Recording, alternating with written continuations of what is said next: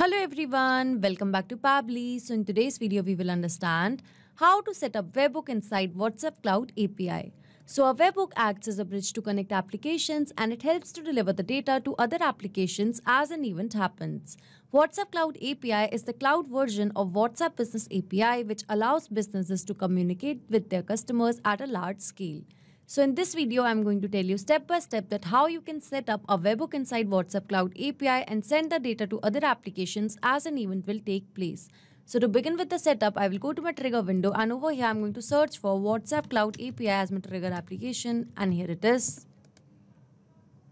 So now moving to the trigger event, that will be message notification. Triggers when a new message is sent, delivered or received. So I'm going to select my trigger event. So as I did that, over here you can see that a webhook URL is given and along with that over here a help desk is given. So I'm going to show you the help desk as well. So this webhook URL is going to act as a bridge to connect our WhatsApp Cloud API account with Pabbly Connect. So here in the help desk, you can find the videos that are created for the complete WhatsApp Cloud API setup. You can refer them on our channel.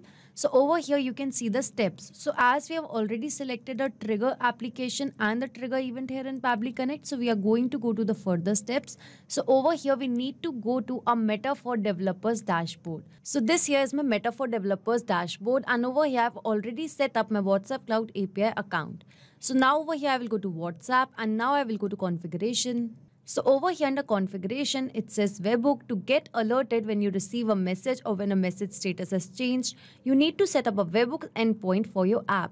So as we have got the webhook URL over here in Pabbly Connect, so we are going to set up this over here. So I will go to edit. And now I need to mention the callback URL, that means the webhook URL. So I'm just going to copy the webhook URL from Pabbly Connect and over here I'm going to paste it. So now moving to the verify token. So we are going to get the verify token from the help desk that is given. So this over here is the verify token. So I'm just going to copy this token and I'm going to paste it over here in this field. And now I'm going to click on verify and save. So over here, as I've mentioned the callback URL and the verify token, you can see that a webhook has been successfully added. So now moving to the webhook field. So I will go to manage and over here I'm going to scroll down and over here under messages, I'm going to click on this subscribe button. So once I've done that, now I'm going to click on done because over here it says successfully subscribe to the messages, that is this field. So I'm going to click on done. So here that means we have successfully added a webhook inside a WhatsApp Cloud API account. Now whenever a message will be sent or received, then automatically the details will be captured in Pabbly Connect. So now over here in Pabbly Connect as well, you can see it is waiting for webhook response. That means now I need to do a test submission or record so that the data can be recorded here in the webhook response. So to do a test submission, I'm going to send a WhatsApp message. So over here, you can see that this is the message that I have received. So I'm going to send a message that will be okay, thanks. And I'm going to send it.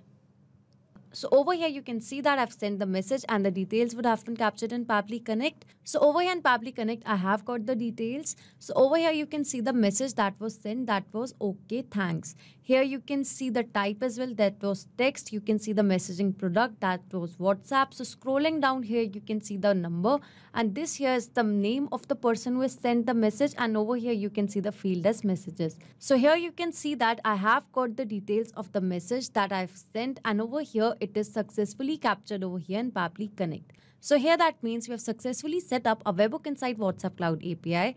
Now every time I'm going to send, receive or deliver a message, then I'm going to get the details of the message over here in Pabbly Connect.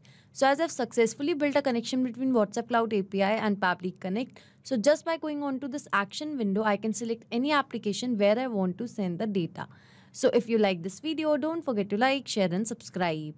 Not just these applications, you can integrate a lot more applications and create amazing automations by using Pabbly Connect.